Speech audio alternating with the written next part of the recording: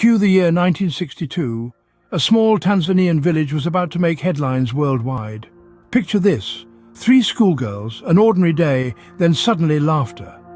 Not your typical chuckle or giggle, but an uncontrollable, infectious laughter.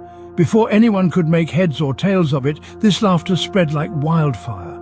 It didn't just affect a handful of people, oh no.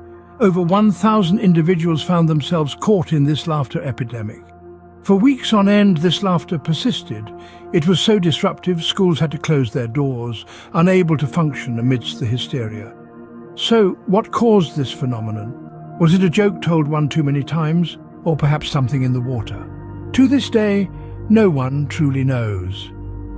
The Tanganyika laughter epidemic of 1962 remains an enigma, a unique and puzzling chapter in the history of mass hysteria. A laugh a day keeps the doctor away, they say, but in this case, it certainly kept the schools at bay.